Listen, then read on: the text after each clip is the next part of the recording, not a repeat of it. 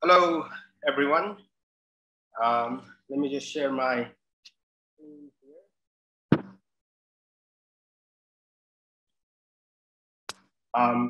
Everyone, my name is Aashish Jha, and I am an assistant professor at NYU Abu Dhabi, and welcome to the CAGS webinar series. Today, we're going to talk about big data in genomics today. We have three fantastic speakers with us. The first in line is Júlia Baptista.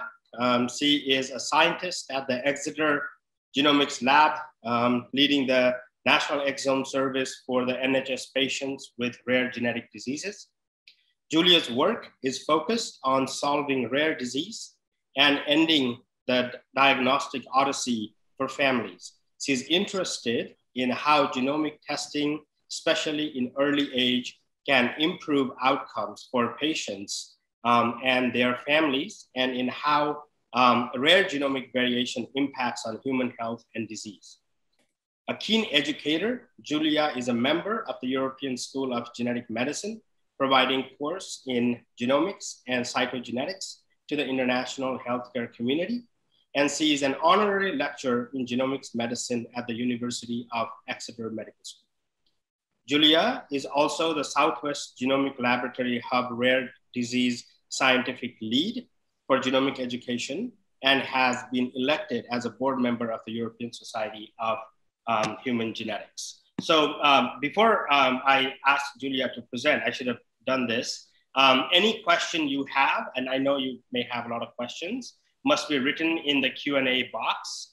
The questions will only be answered during the Q&A panel discussion at the end of the session. So all three presenters are going to present, and we're going to have a Q&A session towards the end of the session today. The questions written in the box will be answered at that time. The CME certificates can be downloaded as of tomorrow from the link provided. Please do remember to answer the short survey at the end of this webinar. And this is Júlia. Júlia, please go ahead. Hello, good evening. It's a great pleasure to be here today and tell you a little bit about the work that we have been doing in the UK, doing rapid exome sequencing in babies and children that are acutely unwell. I hope you can see my presentation okay. So as a part of the vision of the United Kingdom for genomic medicine, that vision is about mainstreaming, where genomics and genetics, it's not only for clinical genetics specialities, but for the mainstream clinician, for the neurologist, for the neonatologist, and for other specialities. As part of that vision, we had a reorganization of genomic laboratory hubs, and I am part of the Southwest Genomic Laboratory Hub between Exeter and the Bristol Genomics Laboratory. And the aim of reorganizing genomics in the UK is mainly to make genomic testing more accessible and equitable for the country's population.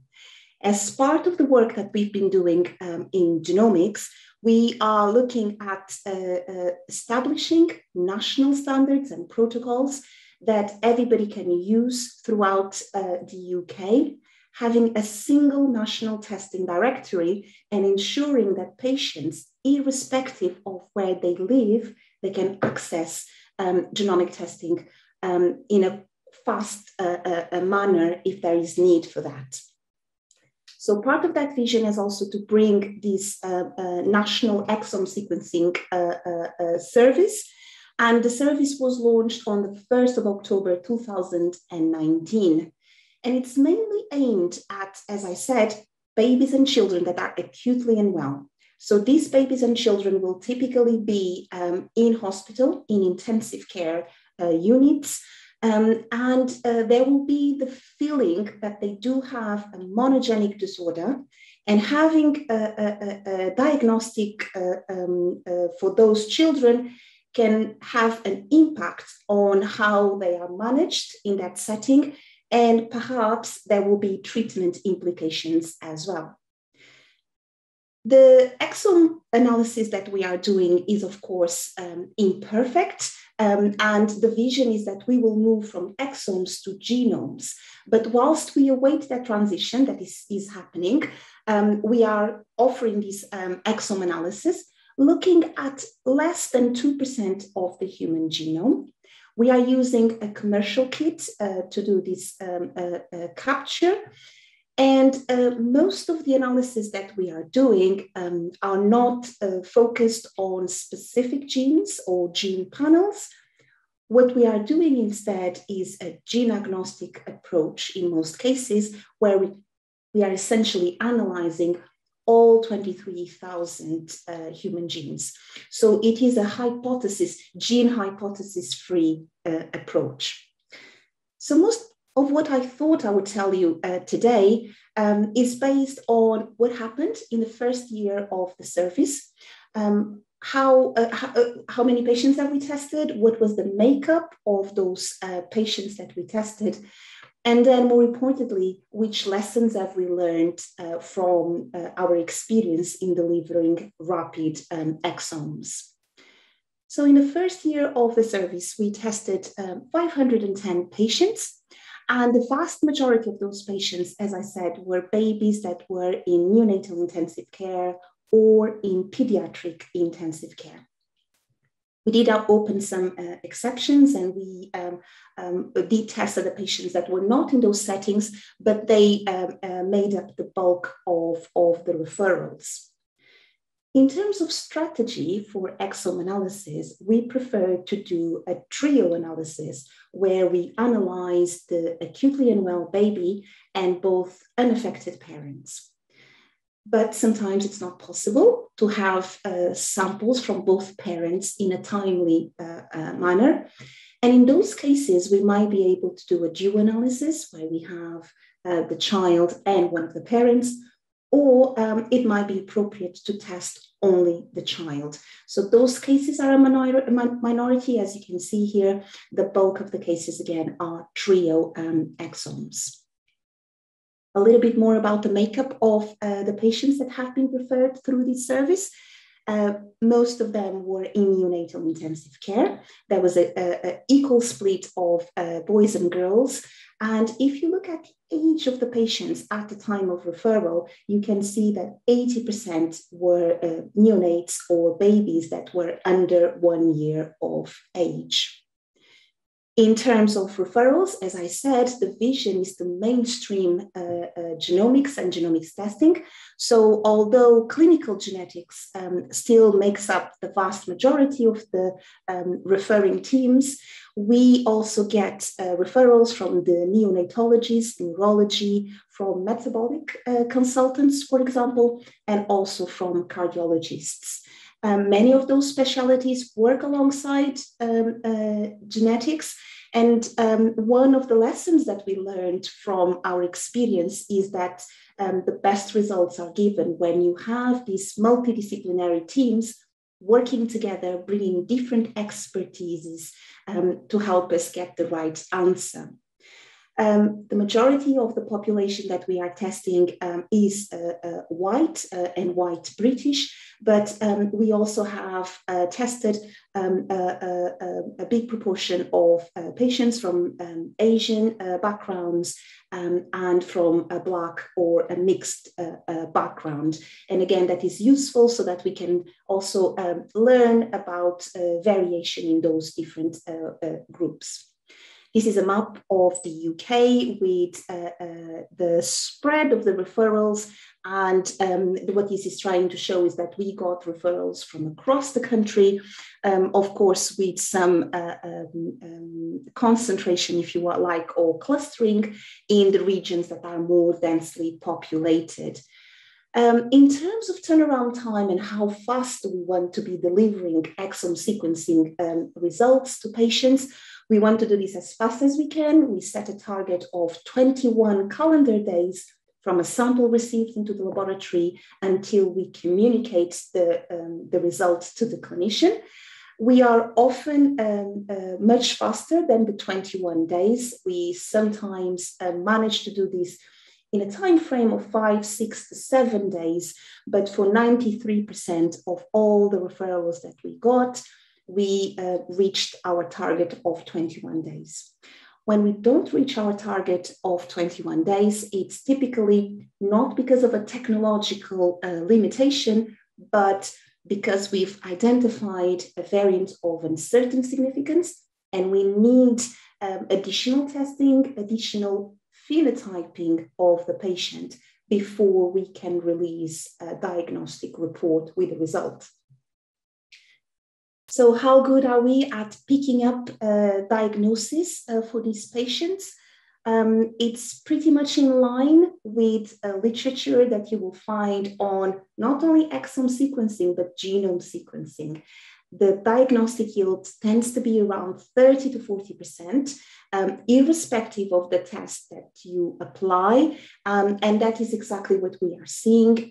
In the first year, we identified diagnosis for 38% of these babies and children. I will say that in some cases, we run exome analysis in parallel to other tests. For example, if you are thinking about a child with a clinical picture of hypotonia, where you could have a spinal muscular atrophy as a diagnosis, we know there's a pseudogene in there, and we know that exome sequencing is not the best test to detect variants in that gene. So what we do is, in some cases, we advise clinicians to activate different tests in parallel. And the other thought is, for example, a methylation defect. We will not pick those by exome analysis. So we often have multiple tests going on in parallel to make sure that we can get a fast reply for these patients. I will also touch on incidental findings, so findings that are unrelated to the reason why we tested the baby. We don't tend to find many of those, but we do find some. And again, the key here is to have a discussion with the clinical teams and try to decide what is appropriate to include in the diagnostic report. What we really want to be doing with early exome sequencing analysis is to identify that proportion of children and babies that have a treatable disorder. So we looked very closely at what is the impact of having that early diagnosis. And in some cases, it might be referral to a specialist. For example, if you find a cardiac defect, that then means that the child would benefit from a transplant. And in some cases, some sad cases, you might find that you identified a diagnosis that does not have a good long-term prognosis for the child. You might, for example, in the case of the epilepsies, you might be thinking about changing the treatment that is being given to the children, and so on and so forth. So we found that in 94% of the cases, the result that we've identified through rapid exome sequencing was useful and changed the treatment or the management of that patient. We had also 2 cases of a rare immunodeficiency. These were included patients with COVID. So if you have a baby that is very ill with COVID, we did include those patients in our service. And the rationale for that is that you don't expect babies to end up with severe COVID. So that might be a sign that they have a genetic predisposition, and in this case, an immunodeficiency that makes them get very ill with COVID. So we did find that as well. If we look at the different types of phenotypes that we had in this cohort, Most of the patients that we see have some sort of neurological presentation.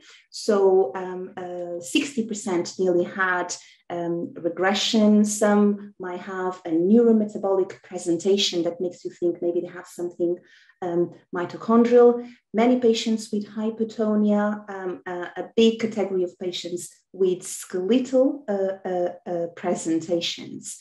As well. And what I'm showing you here is also how successful were we also at identifying diagnosis in these different categories. The high drops category, for example, jumps out as a region where we are not very successful, and probably that is an indication that many of those children don't have a monogenic disorder. So if we summarize some of the findings of our first year delivering this rapid exome service, we found 38% of diagnostic yield of 38% with 94% of diagnosis leading to those so useful clinical management changes and implications. So we can say that it was a highly successful service. One of the things that we wanted to look at was what was the uptake of the service throughout the country. And we've shown that we had a good uptake across England with referrals from the different regions, a mix of ages and ethnicities. The key message for us was this close multidisciplinary working, not only amongst the different clinical teams, but also us as scientists and in the laboratories working together with bioinformaticians to improve our pipelines, working together with our technical teams, and then our interaction as a laboratory with the clinical teams. That has been hugely successful. And in terms of lessons and areas for improvement, the big area for improvement that jumped out to all of us was education. If we now are able to deliver genomic services easily because we have the technology available to us, what we now need to work on is to make sure that the people that are receiving results from genomic testing understand not only genomics, but also understand the limitations of what we did. And when we don't identify a diagnosis, it's important to understand that we only looked, if we did an exome, only looked at less than 2% of the human genome. So it could well be that it's a genetic disorder, but our test is not perfect and will not identify all the causes. So we've been doing a lot of work around targeted education. We also found that sample collection was one of the areas where we need to work on and look at pathways. So we are in Exeter, as you've seen, we are in the southwest of the country, and we are receiving samples from all across the country. So we need to think about fast pathways to make that blood sample arrive to us in a timely manner. And how do we discuss testing with patients and with parents of these babies and make sure that the parents understand what we are doing and what are the limitations of our test. And of course, we need to do this big transition from exome to genome, and how many more variants are we going to find when we do genomic testing. And we look forward to being able to detect structural variants, variants that are in the non-coding space, and all other types of variants that we can't find with the current technology that we are using. So looking very much forward to a future where we can increase diagnostic yield and find more answers for families. Of course, the work that I presented today is the work of many colleagues. And a few weeks ago, we, as the Rapid Exome Sequencing Service in Exeter, were awarded Excellence in Healthcare Delivery award due to the work that we've been doing for these acutely unwell babies and children. So we are immensely grateful to have had the opportunity to learn so much and contribute so much to the field of genomics, and look forward to what the future holds for all of us. Thank you.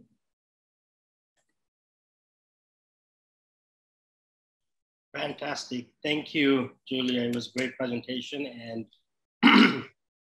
congratulations for on winning the award. And our next speaker is Dr. Shareef Nahas. Let me, just give me 1 second. I think I'm having an issue with sharing here.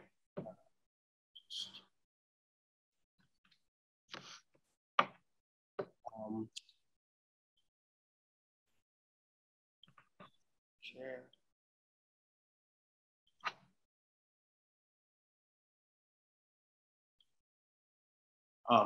Yeah, so our next speaker is Dr. Shareef Nahas. Dr. Nahas is the laboratory director at Rady Pediatric Genomic and Systems Medicine Institute. Dr. Nahas is a clinical molecular geneticist certified by the American Board of Medical Genetics and Genomics, and he's a fellow of the American College of Medical Genetics and Genomics. Prior to joining Rady Children's Institute for Genomic Medicine, he received his PhD in molecular toxicology in 2008 at the University of California, Los Angeles, UCLA, and subsequently completed a postdoctoral fellowship in clinical molecular genetics in 2011 at UCLA and Cedars-Sinai Medical Center. Following completion of his clinical fellowship, he became the laboratory director at Ambry Genetics in Aliso Viejo, California in July 2011. In 2013, he accepted a position at Genomics Medical Laboratory, which is a Novartis company, as their director of clinical genomics. In his director roles, he worked to improve the laboratory's workflow, which enabled them to implement new diagnostic technologies such as clinical diagnostic exome, quantitative oncology assays, and FDA-approved molecular diagnostic tests. In addition, he helped develop and implement laboratory automation, chromosomal microarray, and a variety of next-generation sequencing platforms for clinical diagnostic use. Between 2011 and October 2016, he supervised testing of over 50,000 cases covering genetic disease such as Fragile X, hereditary hemorrhagic telangiectasia, I'm having difficulty pronouncing it, cystic fibrosis and pancreatitis, next generation sequencing for hereditary cancer panels, X-linked mental retardation, clinical diagnostic exome, HNPCC, Marfan syndrome, and Marfan-related disorders. Plus primary ciliary dyskinesia, myelodysplastic syndrome, lung cancers, acute myeloid leukemia, and others. He was responsible for the review of laboratory test results, data, and ongoing quality control and quality assurance associated with these tests.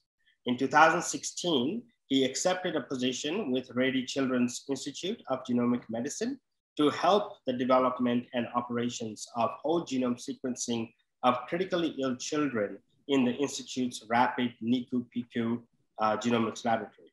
Dr. Nahas has also first authored or co-authored over 40 peer-reviewed publications. So, Dr. Nahas, the floor is yours. Thank you very much.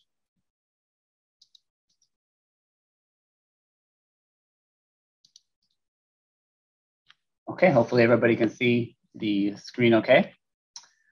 So it was first off, very nice presentation, Dr. Baptista. It was, and congratulations for all of your important work. I also want to thank the organizers and everyone attending. I'm very happy to be speaking with everyone today. So for today's talk, I'll be discussing the development of a system for delivery of rapid genomic sequencing to enable management of childhood genetic diseases. Just want to also mention, while this work was performed during my time and after at Rady Children's Institute for Genomic Medicine in San Diego, California, I've now moved on to Infinity Biologics in Piscataway, New Jersey, as full-time as the Chief Scientific Officer earlier this year, where we utilize genomics to unlock really valuable data in any biological sample in order to make health innovation easier.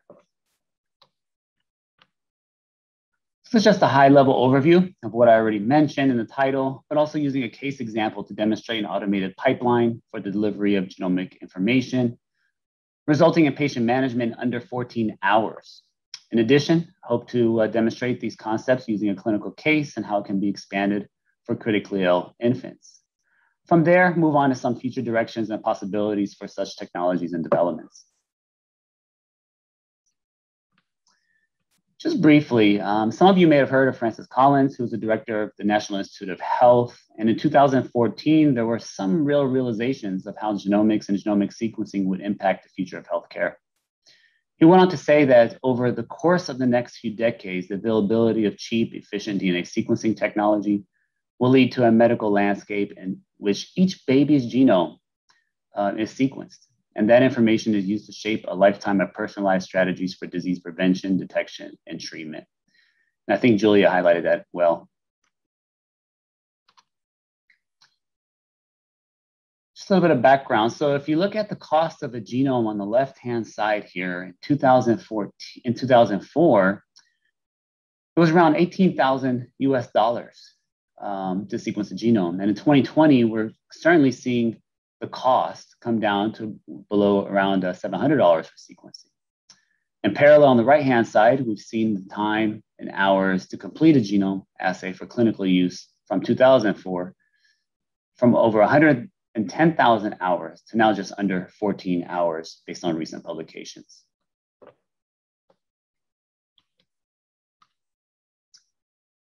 So just a few statistics to highlight the importance of returning these high quality rapid genetic results within the intensive care units.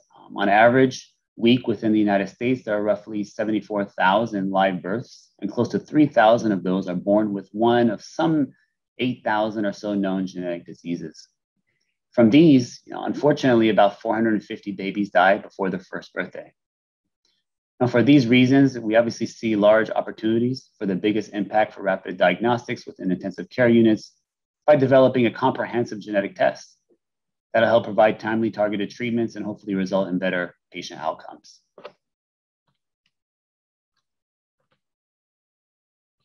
So I'm talking about a system for delivery of rapid genomic sequencing to enable this type of management of childhood genetic diseases. It's a very detailed process that requires a number of important interconnected parts between translational genomic research to genomic learning systems, and with a certain amount of new genomic knowledge to drive both infrastructures.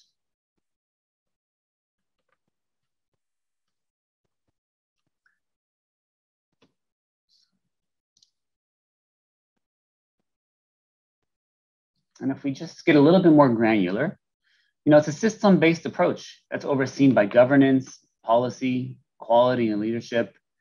It involves the earliest possible ascertainment of patients, assessment of patient ascertainment. How do you get that sample as quickly as possible? How do you identify that?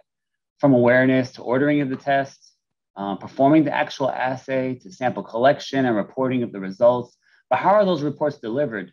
Historically, it's been typically returning a result and the physician deals with it. But, now they really should be delivered with precision medicine in mind, hopefully leading to some therapeutic innovation or intervention.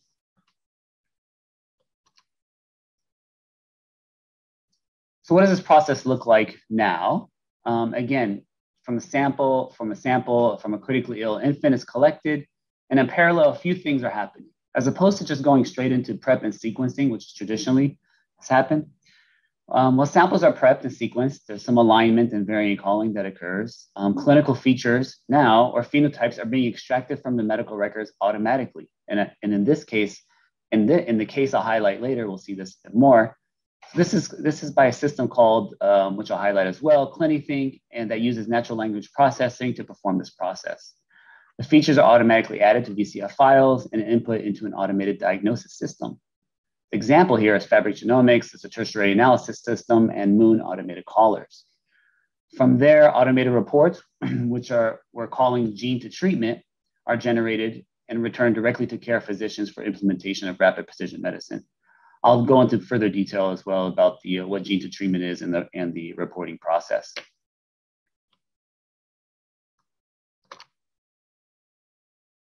Before I do that, let's take a little closer look at natural language processing and how that is important for delivering these type of results. So firstly, the patient's phenotypic features are extracted from non-structured text fields in the electronic health records using NLP from a system like CliniThink. NLP identified an average, typically, of 89 human phenotype ontology terms, HPO features, that include both exact matches and their hierarchical root terms per patient in about 20 seconds. I think anybody who's done this before has dug deep into medical records, but typically, compared with a manual review, it could take several hours per record. Secondly, for each patient, extracted HPO terms are compared with known HPO terms for all approximately 6,000 genetic diseases. Now, each genetic disease is assigned a likelihood of being causative of a diagnosis based on the number of matching terms and their information content.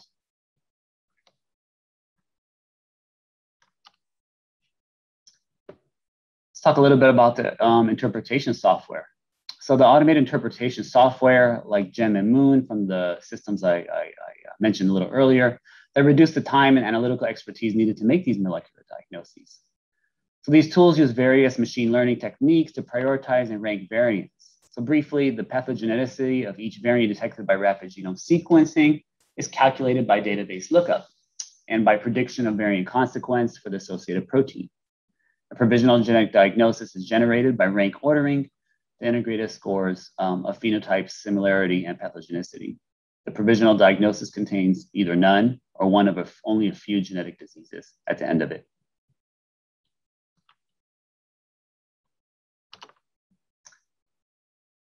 So I mentioned gene to treatment, what we call GTRX. What is it? Well, GTRX provides fast, easy to use management guidance for intensivists when they have a new diagnosis of a rare genetic disease. It's essentially an automated report with any human intervention from the time sequencing is complete to the delivery of translational information. Typically, it takes reviewers. Some of you on this particular webinar will understand it can take reviewers of genomic information about 4 to 6 hours to review each condition associated. So this is a consolidation of translational information for diagnosis and treatment in an automated fashion. In the next slides, I'll review it in a bit more detail, but at a high level here, there was a review of 5,762 diseases caused by about 4,000 or so genes. Of those, about close to 400, or about 350 or so genes kind of met the inclusion criteria in this program. Those that with a direct treatment, and that's the key here. From there, a number of interventions and publications were reviewed. We identified about 411 interventions that were related to genes were retained in this product that range from surgeries, diet, medication, devices. These were then categorized as curative, effective, or unproven.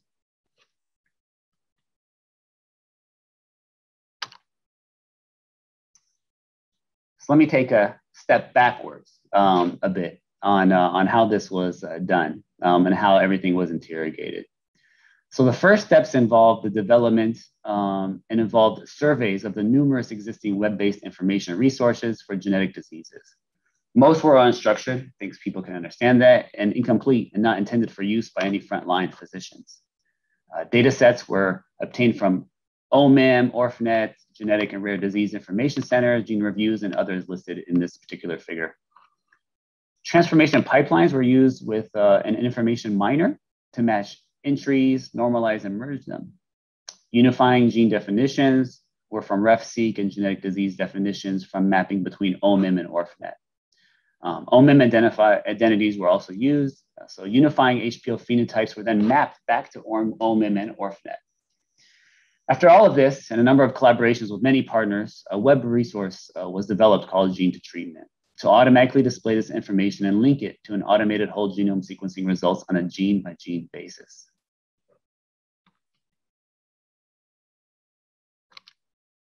Here's just an example, really high level, of some of the curated genes and associated diseases ranging from epilepsies through metabolic disorders, mitochondrial, as well as nervous system disease.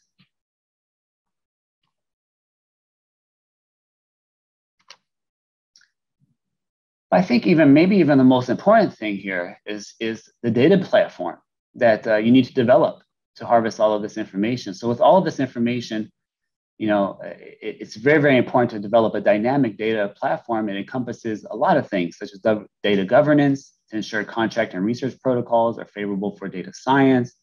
They're interoperable, allowing granular data and access and controls. This also includes strong API capabilities that can support ingestion and export into standard formats, and really should also be scalable and on demand and easy to develop and visualize. Maybe even more important, be able to search across diseases, conditions using internal and external data with associated phenotypes and possible treatment outcomes.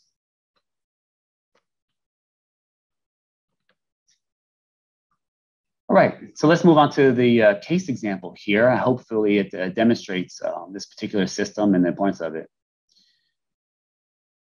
So this particular diagnosis was made within 13.5 hours.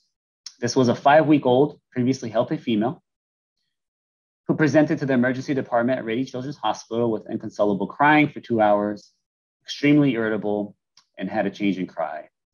The patient had downward eye deviations noted on a neurological examination, and the parents were consanguineous or related. So at 10:49 p.m., the patient presented to the emergency department, again with inconsolable crying for about 2 hours. The patient was admitted to the NICU and a detailed family history was obtained.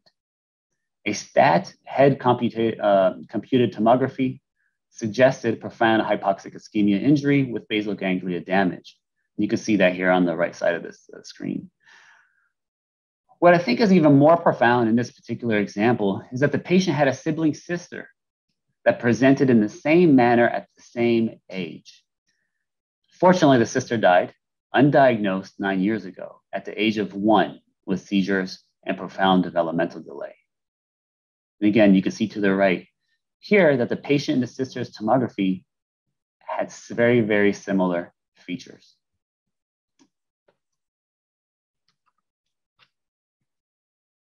At 12:30 p.m. on day of life 42, the neonatology and genomics to discuss the patient and authorize a rapid whole genome sequencing to be performed. Blood samples are drawn 3:52 p.m. The sample arrived to the Genomics Center and preparation commenced, and sequencing started a little under 2 hours later. The next day of life, day life 43, at 6:30 a.m., sequencing finished and bioinformatics pipeline started. 1 hour later, at 7:34, a provisional diagnosis was conveyed, and around 8 a.m., EEG had also identified frequent seizures in this patient. Close to 8:30 a.m., again, the diagnosis and treatments were discussed. The patient was diagnosed with autosomal recessive biotin thiamine responsive basal ganglia disease, resulting from a homozygous pathogenic duplication of a T variant in the thiamine transporter 2 gene, which makes sense because the parents were consanguineous. 12:13, the first doses of biotin and thiamine were administered, and at 6 p.m., irritability was resolved and the baby started feeding. After a few days of observation, in the morning on day life 46, the patient was discharged home and is doing well now.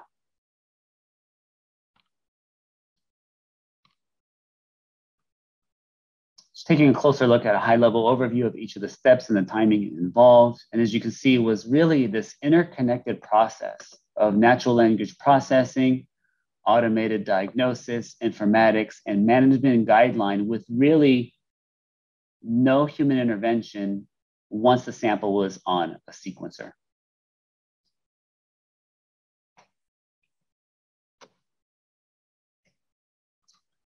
So what's the future of this? The future of GTRX or gene treatments, it's an integration with genome analysis software that clinician can control the results. hopefully crowdsourced treatment, response and support for clinical trial enrollment, all with the plan for physicians to be in control of what information they see, along with up-to-date dynamic management guidance. And again, it should include clinical trial information and the integration of a lot of automated genome analysis software. So this is what we see as the future.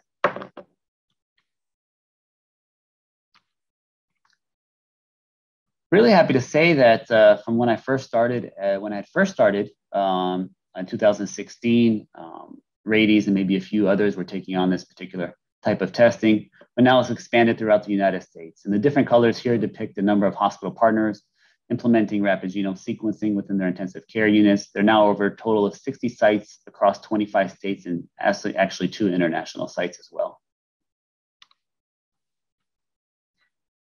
I was also happy to see recently that Al Jalila Children's Hospital in Dubai is moving forward with implementation of rapid genomic sequencing within intensive care units as well. And I think everybody there has realized the importance of this this particular project. So it's been really good to see the news expanding throughout the world. Just lastly, just some key points. We know that whole genome sequencing can now provide a provisional diagnosis in 13.5 hours.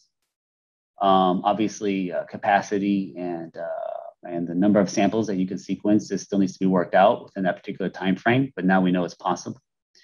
GTRX can provide immediate management guidance, and in the future, clinicians will be able to order a rapid genome on morning rounds and receive a diagnosis with management plans that same evening.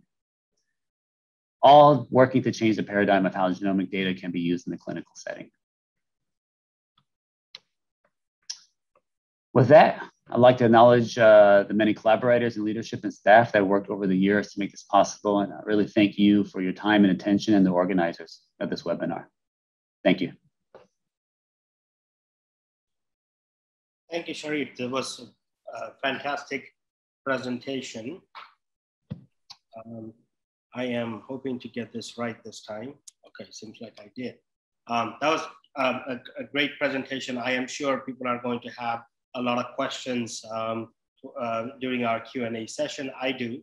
But for now, I would like to introduce our third and final speaker, Andreas Henschel.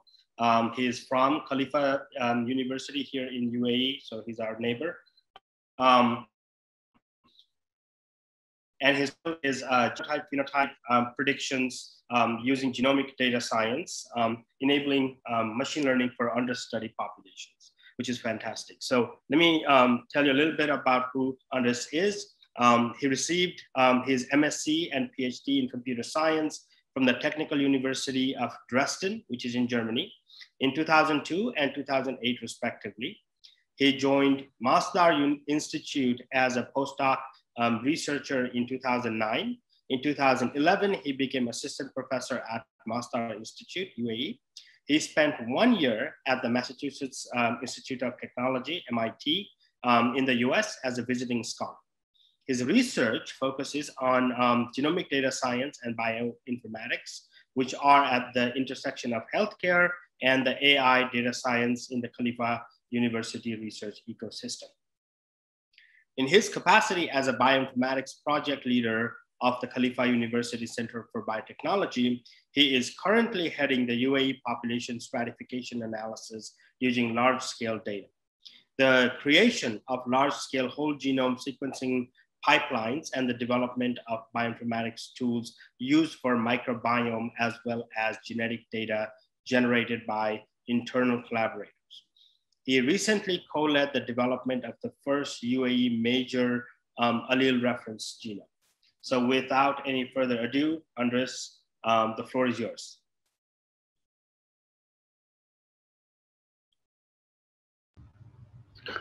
Hello, everyone. You can see me? Sorry. Yes, we can. I can see myself. Can you? Yes, can you we can my, see you. We can see you. Can you see my screen also? No, we cannot. Not now. One second. I am, of course. Yeah, we can see your screen now. Okay, thank you very much. Thank you for being patient. Yeah. Okay, 1 second. Okay, so okay, thank you very much, first of all, for this nice introduction and the invitation in the first place. It's a great honor for me to talk about this topic, genomic data science, which is dear to my heart, and is also, I think, a very timely topic. So I will like to introduce it by talking a bit about the promises and challenges that the field brings, and also our personal experiences at Khalifa University, in particular the Biotech Center, where we did quite a bit of genomic sequencing, and now we need to handle all the data deluge. So we did recently a comparison of big data technology. So a bit to warn you, and I'm, as Aashish mentioned, I am a computer scientist by training. So this will be focusing a bit more on technology part, like big data technology. So we did a bit of a comparison here, so to know where to go in the future. So this will also bring me a bit across algorithmic advances. In particular, I will strive and start a bit of a flame war between traditional statistics and machine learning, as we've heard already. Shareef also mentioned it a couple of times. So this is something that's introduced quite frequently due to the rise of popularity of AI. And one particular topic of AI that I'm working on is transfer learning. I'll explain this in detail, and I think it's very suitable to study understudied populations. Okay, so my motivation with this is, as I mentioned, understudied populations, and what can we harvest from well-studied populations, for which we have plenty of sequencing, plenty of phenotypical information, and so on.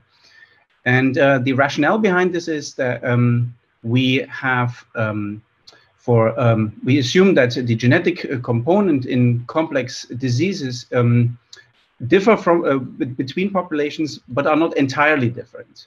So there must be some variants that have explanatory power in both the well-studied and the understudied populations. We are also encouraged and inspired by recent successes. There's a publication in Nature Genetics 2018, which talks about polygenic risk scores, which makes it, I believe, more suitable to also tackle complex diseases, in particular diabetes 2, coronary artery disease, and breast cancer, which are far from monogenetic.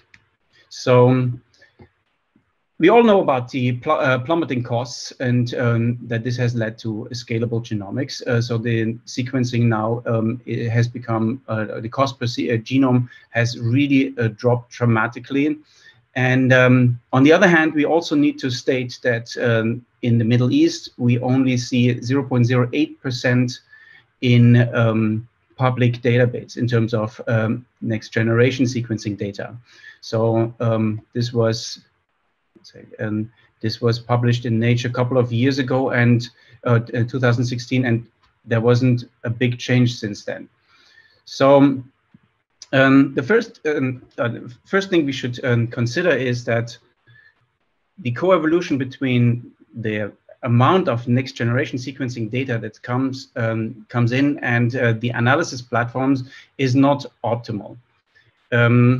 We need to see that platforms are basically a bit backwards because of, well, the conception of them started in early days when data wasn't that large. Second, my screen sharing. Okay. So the first thing that people usually address are genome-wide association studies, which is nice. Well, the one thing that we can deal with here is that they are relatively data hungry, but often we have a situation where, like here in this Manhattan plot, we don't really see a single variant that explains the disease very well. So this GWAS work well for Mendelian diseases, but beyond that, we are often in trouble. So what we often need to do is well, genome-wide association studies for more complex diseases, and if you do a power analysis there, we often need a lot of data. So this is a whole, it's much more data hungry. Here's another little beast. But we could also alternatively switch to artificial intelligence and machine and deep learning, which is, well, there's some controversy with it, which I'll dig a little bit into it, and it's a whole beast altogether, and especially deep learning is also very, very data hungry. So how to deal with all this data? So there are big efforts worldwide. So here AstraZeneca starting to sequence 2 million genomes. We have a similar effort now also in the UAE. Now we have seen Qatar genome coming along, and also we have started our own comparably modest approach to sequence more Arab genomes. Okay, one thing that needs to be stated is that when we do the sequencing, the real cost of sequencing is actually higher than we think, because the actual data analysis, the downstream analysis is taking a larger and larger part of those projects. It's also worth noticing that the ecosystems for the analysis is maybe very versatile, but there are some issues with it. So the current best practices are very flat file centric. What I mean by that is we have, even though we have very large data sets, but we are basically bypassing decades of database development. So mostly information from genome sequencing is stored in variant calling files or VCF files, and that is not optimal for retrieving all kind of information. So the way it looks to me as a computer scientist is we are limping along with flat files, and this ecosystem is based on, or the foundation of it is the variant calling files, variant calling format files. And on top of it, we have indexing schemes like TabX and a whole bunch of annotation tools and pipelines like GATK, which we actually used heavily. And yeah, there were some moments of frustration with that. So instead, we are now looking to better alternatives that are on the horizon that make more use of big data technology. Well, SQL has been around, and we see Gemini, but we have that included in our comparison. And there's also tools like BigQuery, which is on Google Cloud. In addition, there are no SQL solutions like VCF Miner, and particularly we will look at OpenCGA, which has been used for the Human Genome Variation Atlas. Okay, so short word on the cloud. It's very appealing. I can see how this can save you a lot of headache to do. Well, you don't need to maintain software or hardware, and the capacity of it dwarfs every university high-performance computing center. For example, the Broad Institute has adopted Google Cloud for their GATK workflows, and they brought down their cost to $5 per sample.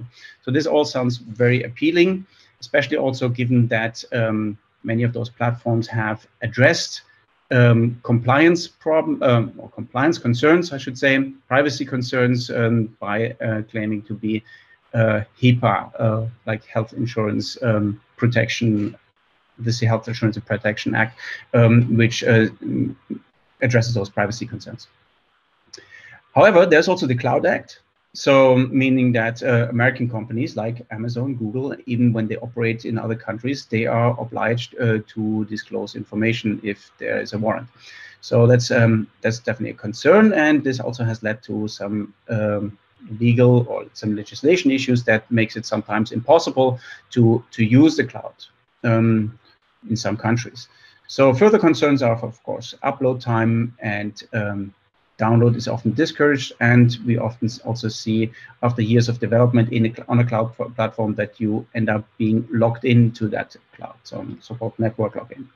So we'll now focus on on-premise solutions, and I'll talk a little bit about our particular one. So we get our data, raw NGS data and SNP arrays from in our biotech center. And so over the years, we started with the first UE genome in 2019. Then later on, we had 4 genomes, and then this gradually increased to 153 genomes and exomes. And also on the right-hand side, you see genotype array data, which was very helpful, and which we also started imputing. So we have now a very large database, or a relatively large database, that we are also integrating. So let me talk a bit about the individual components. So here is, to start with, genotyping helped us to place the UAE population a bit better. We put it in context with 1,000 world samples from the Human Genome Diversity Project. And we also combined this with the admixture of each sample. So you see there's little pie charts here. In contrast to a normal PCA, we actually see the admixture of each individual sample, while also being placed in proximity according to their principal components. So what was good here, or what was useful here, we could try, once we had this overview from relatively cheap genotyping, we could target our whole genome sequencing in order to be as representative as possible for our reference genome. So that we made sure that we sequence from every corner, and we also used a phylogenetic analysis for this representative analysis.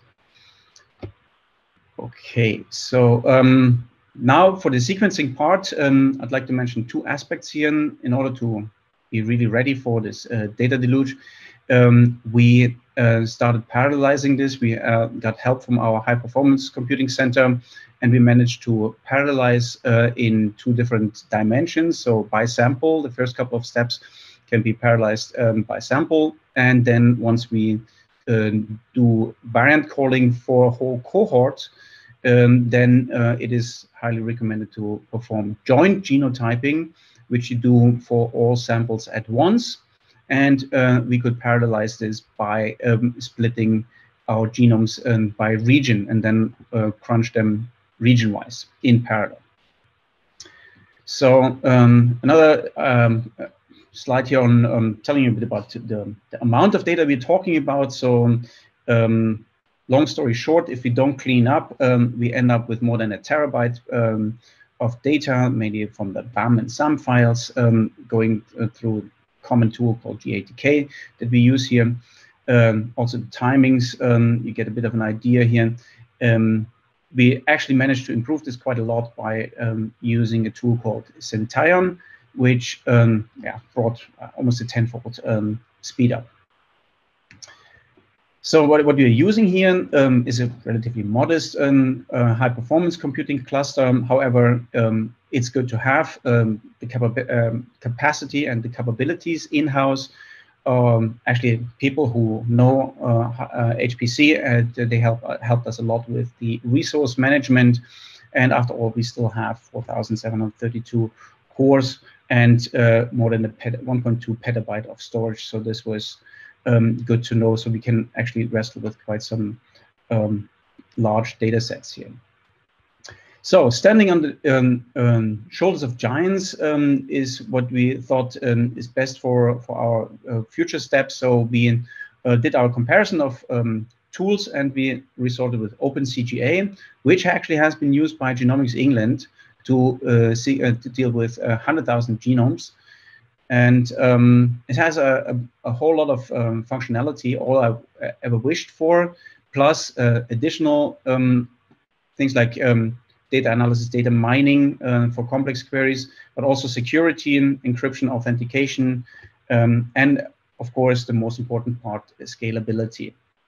So scalability, just to give you a few numbers here, at Genomics England, there are 20 petabytes of BAM files that they worked on, and 400 terabyte of compressed VCF.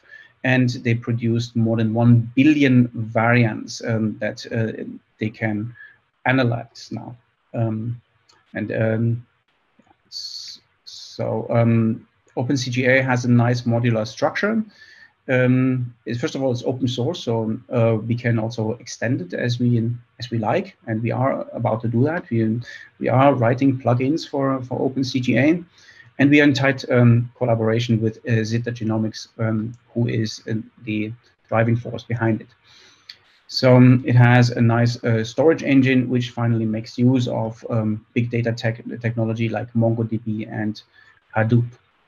It also has an annotation engine called Cellbase, and as I mentioned, it's very modular, so we can as a user, we can it exposes a bunch of libraries in all kind of language like Java, Python, R, and JavaScript, and yeah, so we can annotate it, or the annotation is also integrated in this. It usually comes with a separate server, and it is basically identical to the variant effect, the VEP from Ensemble. So the variant effect predictor. So there are 83 million variants that can be annotated with all kind of clinical data. Like GNOMAD is probably a very important one, Cellbase, Cosmic, and so on. Here's our comparison that we came up with so far. So we lined up OpenCGA with other tools that we used in the past, like Gemini, also Hail, and BCF tools, and SnipSift. And when it comes to annotation accessibility, query speed, customization, as I mentioned already, writing our own plugins, but also query complexity and the storage of the info column in the VCF files and scalability, I believe OpenCGA is really on the forefront of those tools. And there are a bit of an entry requirement, so the syntax is not so easy to get your head wrapped around. But other than that, I believe OpenCGA compares pretty well, which you can also see in the query speed. So here we see that the speed, for example, just for RSIDs, but also for homozygous genotype, but especially for phenotypical information, like annotations that come from Cellbase. If we look for those type of queries, then OpenCGA really excels. It's actually not possible. Many of the tools that I mentioned, not in a straightforward manner. Okay, this concludes my part on the data science, which I now and I will transition to artificial intelligence and AI. Here does not, knowing that I'm talking right now to a lot of medical people, AI does not stand for it does not stand for audience intimidation. But it's, of course, artificial intelligence, which is getting increasingly popular these days, as, for example, witnessed by Eric Topol's book, Deep Medicine. And there's still a bit of controversy, which I would, one of the representatives for the controversy is this little paper here saying, it's a review that shows that clinical prediction models don't really improve with machine learning over, for example, logistic regression. So the important message for me here is, well, it does not necessarily improve, but at least it's on par right now. And that's already a good enough message for me to move on towards transfer learning. But I can understand that given those kind of reviews, that many people in the medical field are a bit intimidated by all these new deep learning and machine learning techniques. However, so one of the issues I would like to point out is that AI is not very good in explaining the results. So explanatory AI is a big topic right now. For example, for image analysis, it just tells you, oh, that's a cat. And looking at the network does not help much because it's a very complex network, and you have to trusted without much justification. This, of course, is very critical in a clinical decision-making process. Now, however, nonetheless, there are approaches to deal with some of these issues, like, for example, iterative random forests, particularly addresses the explanatory AI issue, and it also identifies interactions of variants, not like the standard GWAS where you look at variants only in isolation. In addition, machine learning often has the problem of curse of dimensionality. Usually, a data set it contains a reasonable amount of features, like in the tens or maybe hundreds maximum, but with potentially having millions of variants, then this does not lend itself straightforwardly to machine learning. So what we will actually often have to do is a proper subset selection, where we have to do it in a heuristic manner, because all possible all possibilities that are just exponentially many, and in computer science we consider this an NP-complete problem, which basically doesn't scale well, scales horrifically with numbers of variants, numbers of features. So we have to keep it low.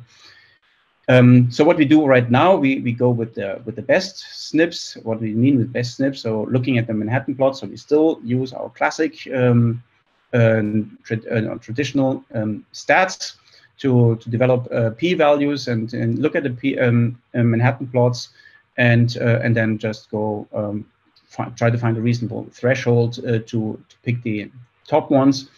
And so we have done this in, for example, pancreas cancer, but also here for some oligo and polygenic data sets like eye color and type 2 diabetes. And so we have a pre-selection process, and we see that actually we get pretty decent accuracy with a range of deep learning methods to predict the phenotypes. These were relatively small data sets, which was a bit frustrating. So we are moving on to transfer learning, which is one of the solutions to deal with small data sets. So here in a nutshell, how it works is, if you have a large data set, like for example, a large image base of 60,000, like here, we'll train a parameter-rich network. And then if you have to apply it to a small data set, we will fix most of that, so we don't retrain it. So we are not prone to overfitting. We just train a small part, the so-called classification head. Okay, so how does it work in a population scale setup, or instead of like a GWAS? So what we are trying to do is we look at a large population, train our machine learning model, and then we keep most of the weights or the parameters fixed, and then just leave a few parameters open to be trained or adjusted or repurposed, I should say, repurposed to smaller populations. That's the main idea of transfer learning, which we have a manuscript in preparation right now. So in order to also deal with the data deluge readiness, we're taking on the UK Biobank, and this is also good for the transfer learning as a transfer learning test bed, because, well, there are plenty of populations there. So not just in the UK, you have a quite mixed, or the UK Biobank actually is a good reflection of the true UK population. And on top of it, we have not just 486,000 genotype arrays, but we also have confounding factors like like you see here on the right hand side, and also family history, as well as deep phenotypes. Okay, so first thing we did, looking at those 486,000 samples, we wanted to get an overview and one first nice observation. This looked actually similar to the plot I showed you earlier. So we have a bit of a stretch of these two axes in our principal component analysis, where we see At the apex, we see the British, Irish, or white population, and then we have here in red the African, or related to African or sub-Saharan African, and on the other side we have the Indian or Asian population. So we can clearly see this. There are clear clusters, and we also, when we look at the numbers, we have plenty. Not just, I mean, obviously the majority is British white background of white ethnicity, but we also have the other ethnicities well represented, so that lends itself nicely to the transfer learning idea that I just explained. So here are a few more samples. You see it gets slightly more messy, but well, PCA still can help us to do the clustering, even if the self-reported ethnicity is not optimal. So we get a bit of a better appreciation if you look at this in 3D. So here we see that the proximity between our samples is quite visible, and we see some nice clusters between on the population. So that means we can have a test bed for machine learning or transfer learning in particular, seeing how well, for example, a model trained on British white ones can be adjusted to the other populations. And here in this case, we do have a reasonable amount, but there are many populations in the world, like I mentioned, the Arabs, where we don't have enough data to verify. So we can use that model and just do the fine tuning with a few samples. Okay, so in conclusion, I'd like to say we are kind of preparing ourselves to be ready for the genomic data deluge that we anticipate. And we are, in doing so, we are standing on the shoulders of giants with the help of OpenCGA that has been successfully used in the Genomics England UK 100K project. And luckily, finally, we are now beyond flat file handling and single server solutions. We are happy to have horizontal scaling possibilities with the help of OpenCGA. We already managed to extend OpenCGA, since it's an open platform, with performing PCA on 500,000 samples. And I also hope that I pitched the idea of transfer learning, which we think is a promising avenue for understudied populations. And yeah, we have conducted a proof of concept on simulated data, which at least has realistic linkage disequilibrium patterns. But of course, we are really eager to perform this on the UK Biobank, which is well, the next future step. And with that, I would like to acknowledge a couple of people. So we have our teams, the Biotechnology Center team, led by Dr. Habiba Safar, who does all the sequencing, genotyping. Then we have our high performance computing team. Then my particular work group with Shafiq and Amira, who did the comparison and the AI, and Mohammed Munib as well. And from statistics, I'm working a lot with Sam Fang, whom I'm very grateful for his input. And genotype imputation has been done by my student Reem Al-Suwaidi. And I'm also very happy with, I would like to thank Yusuf Irdadour, who gave me amazing clues during the last conference on the Pan-Arabic genome, on genomes. And also I would like to thank the group in Dresden, whom we did the pancreatic cancer work with. Thank you very much.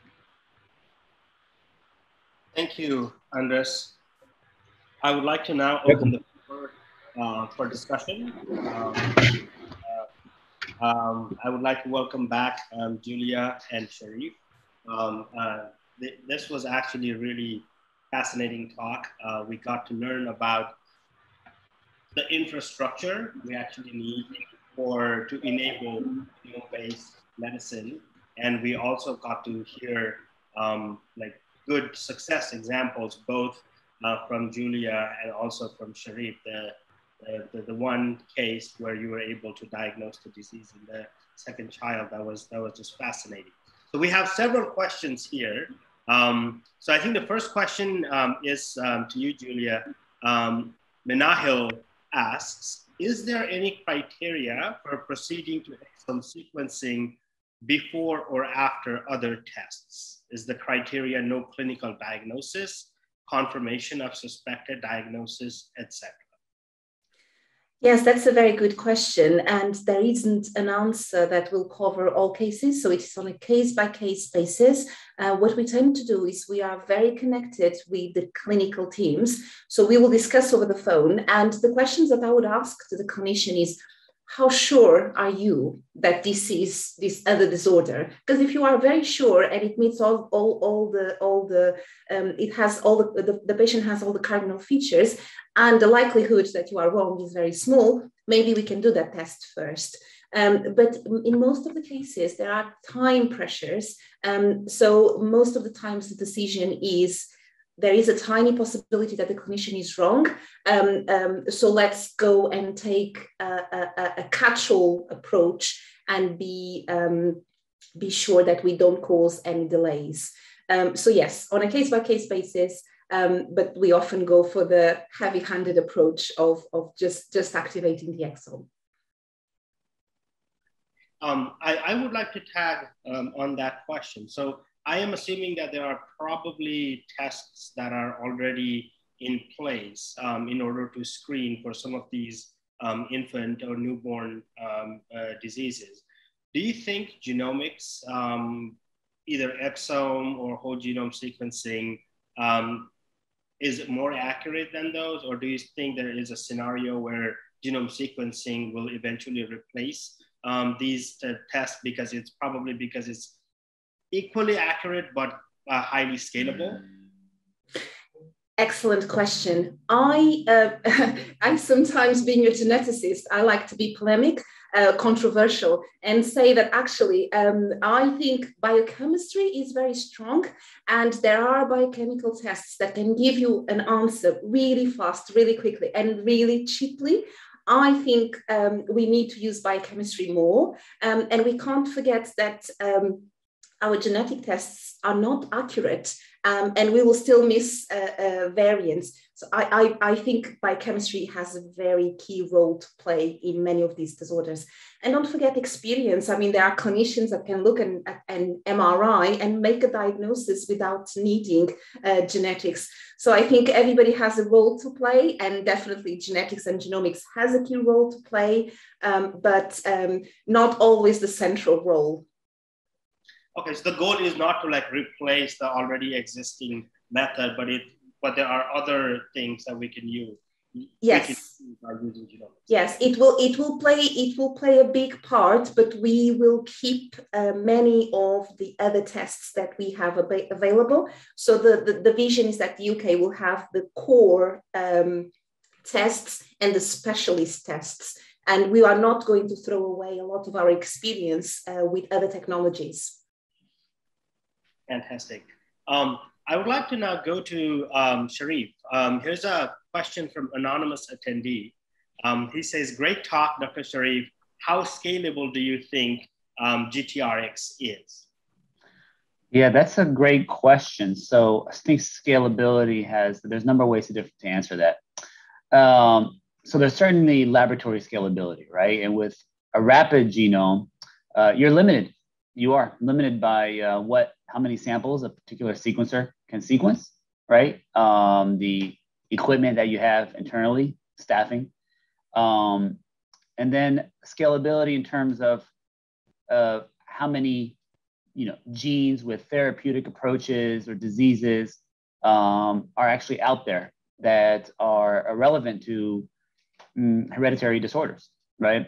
So I think there's a couple different ways to answer that. I think it'll get better, but there really needs to be collaboration amongst various different partners, not only from the sequencing, from the informatics, but also, I think from the medical community. I think it's a good start in the right direction because, this type of format, directly delivers actionable information, but there still needs to be a lot of curation that needs to happen. So one thing I didn't mention was that this particular product or package has been developed by curating roughly about 500 or so disease genes associations at the moment. but those were with the most relevant therapeutic applications. And so there's an expanding list of literature out there that's going on, and it's a big effort to be able to curate all of these in the appropriate manner. So I think it still has some time to go, but like everything else, as we've seen just from Julia's talk and Andreas, is that things are moving fast. Thank you. So there is one aspect is how scalable the algorithm is, or how scalable sequencing is. But I think there's also another aspect is how good is the EHR records and how many of those are available, is it not? Yeah, so that's always an issue. I mean, that's one of the advantages, I think, of implementing this type of testing within hospital intensive care unit settings, right? So there's a huge mass of patient information within those medical records, right? And so that's an advantage, outside of doing this in intensive care unit, going through somebody, a person within the general population that has no known history of genetic disease. That's a difficult task, right? So you're able to, electronically interrogate and integrate within electronic medical record systems, So that's an advantage of having that particular environment. But it is rich. And if you do it right, you should be able to, for the most part, weed out things that you're not interested in seeing. Okay. Julia, would you like to comment on that? Any thoughts? No, I totally agree. I don't think I want to add anything else, but that was very well said. Thank you. So I actually have a couple of questions that are related to Julia's talk. I guess a different anonymous attendee would like to thank you for your talk. And the question here is, how can we improve genetic counseling for these sort of particular cases? There is actually another question that's also attached, which is, can you elaborate on the educational initiatives you plan to use? So if allow me to sort of rephrase these questions by putting this together. So what happens when somebody's diagnosed, right? So there is educating the clinicians, there's probably educating the parents, and then there is also this issue of receiving treatment, right? So what happens, could you elaborate what happens when somebody gets diagnosed? Yes, let me try and be concise. We have monthly education sessions for clinicians. So we advertise those online and run those online, and those have been quite useful. So we do that always. And then what we then do is the just-in-time education. The just-in-time education is when somebody gets diagnosed, we approach the clinician, we arrange a phone call, we invite different specialties, and then we have that kind of MDT together. And that's quite effective as a way of educating, because it's real life, real time, I should say, and we can address the questions that are on that moment. And in terms of the question around how do we improve genetic counseling, there's a whole load of work being done in the UK on that.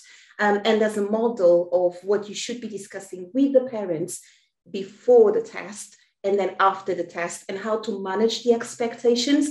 And a lot of that work has generated useful literature, and that's all available on Google to anybody, really. That's the model that we use in the UK, but anybody can access and use that paperwork.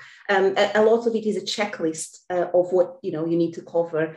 I hope that answered your questions. Did I miss anything? No, I think that was a fantastic answer. Thank you, and thank you for being concise. Now we have a couple of questions for Andreas. So one question is: are there specific let me actually answer this. So, are there specific regulations that govern the application of AI or machine learning in genomics in the UAE? And a second question that is also actually for you is there any UAE database for population genomics for phylogenetic or ancestry determination which is the best third-party software for handling STRs and for predicting ancestry. So if we were to like put these two together, the question is, are there any sort of like data sets that people can explore that is relevant for the UAE population? And while they are doing it, should they be aware of certain laws regarding, you know, application of machine learning, AI, or other sort of like data share in the UAE? That's something specific. Thank you. Thank you very much for this for the questions. Let me start with answering the second part. So regarding the regulation or data sets available that are available. So I was a bit quick with one of the slides where I mentioned that our team has established a number of data sets, like for example, for the reference genome, there were 120 whole genome sequences and 33 exomes involved. And while, I mean, there are obviously privacy concerns, and but often when you go through the publication process, there is like certain, well, let's call it like certain agreements with the publishers. So often there's of course a pressure from the journal that this is public, it's supposed to be public, while there are privacy concerns. But there are possibilities to get access to those data sets that, for example, our lab has provided. So this, just to summarize this, we had 120 genomes, 33 exomes, and then 1,000 genotype arrays, which were actually quite rich. So they were each containing 5 million variants if you don't clean them. So and if you impute them, so that's a poor man's genome, I would say. So for 1,000 people. So depending on what particularly what you're particularly interested in. For example, if you're just interested in ancestry, like one of the questions was about ancestry, so I think that's a very helpful data set then. So coming back to the question of AI being regulated, so as far as I know, I don't think there is, because so far as computer science scientists, we have done all kind of algorithms that we have thrown on it, and I see myself in a position where we are not yet, well, we don't work that close with clinicians, such that clinicians would just simply trust the diagnostics that comes from an AI. Of course, that would be critical, and liability would be an issue. But I personally haven't, I don't know if Shareef had a similar experience, because I saw he also used natural language processing and various machine learning techniques that are harder to explain. It's hard to know what's going on under the hood, and it's difficult to assign accountability if you but I personally see a bigger problem, for example, in database updates. There were a couple of cases where, for example, genetic disease, there were variants that were not updated, and I think it was a case where a mother was very tragic, lost her child because a variant, so-called variant of unknown concern was not well described in all the database version, and keeping this updated is not always and yeah, that's for me, I think, is a bigger issue right now. Okay. Thank you so much. So there are a series of questions that have popped up in the last couple of minutes. I'm going to try to pick a handful of them because we have a very few minutes left. While I'm trying to pick the question, do any of the three panelists have questions for each other? Now would be the time.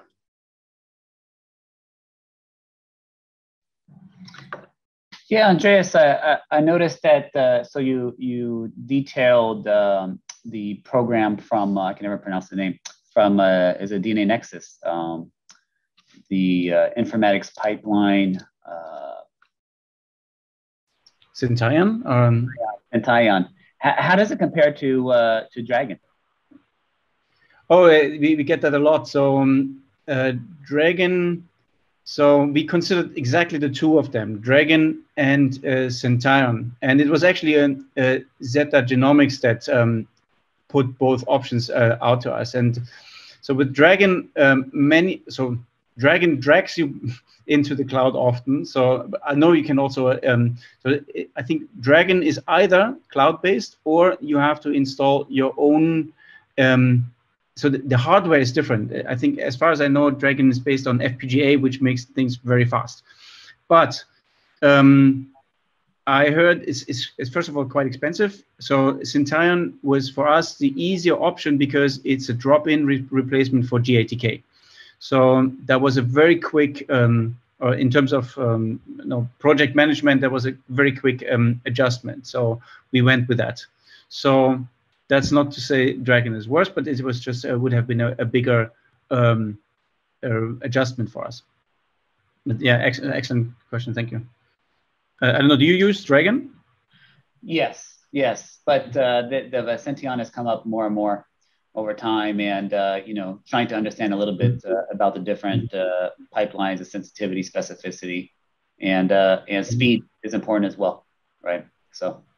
Yeah, definitely. So we did not discover any, in terms of accuracy, we did not see any difference to GATK. So it was pretty.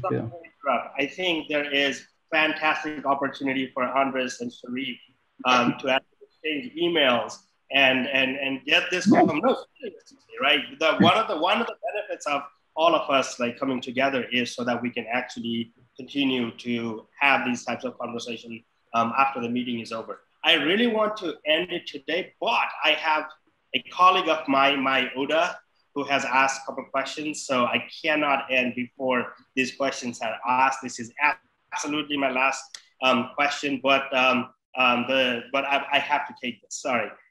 So my is thanking Andreas for this for your talk. Very informative, and I very much agree. So in your opinion, my ask, is there still room for improvement when it comes to pre-processing the feature space for deep learning training? So that's our first question. And her second question is, are there any publicly available UAE metagenome or sort of 16S rRNA data sets that are available? So this question could be answered by both Andreas as well as Shareef. I think it pertains to both of your talks. So it will be actually interesting to get both of your opinions. Sorry if I take the question first. I love in particular the first part of the question. So definitely, I think the features, there's definitely a lot of work. So I don't think that deep learning is a silver bullet, because right now it's not lending itself so easily to it. So we already did some crude filtering, but I believe there's plenty of possibilities. So if you look at the features, what are the features? They are the variants, and these variants have additional structure to it. They have, for example, they belong to certain metabolic pathways. There's hierarchical feature spaces that we can integrate into that, and look at mutational burden into particular pathways. So that's another way of feeding or formulating features. So feature engineering, I believe, is still a very large topic, and in particular also with a view on the explanatory power that I mentioned earlier. So if you, for example, see, if you have your feature space much reduced, but you talk about abstract, like let's say you see a high mutational burden in, I don't know, biogenesis pathways or these kind of things, and you are closer to getting a good explanation from your neural network or from your machine learning tool. So I think that's definitely a good one. Regarding metagenomics, yeah, we're doing that. Also, University of Sharjah, a couple of others. We worked actually in the context of COVID-19. We worked on 16S. I personally worked on wastewater previously, where we did 16S sequencing. Full metagenomics, not yet, but of course that's also yeah, very important. But yeah, I'm very curious on developing further tools also for microbiome data sets that we well, right now focus mainly on 16S, but yeah, hopefully can extend it to full metagenomics. Thank you, Andreas. So, I'm sorry, would you like to add anything to Andreas' comments? Just the second part. Can you repeat the second part of the question?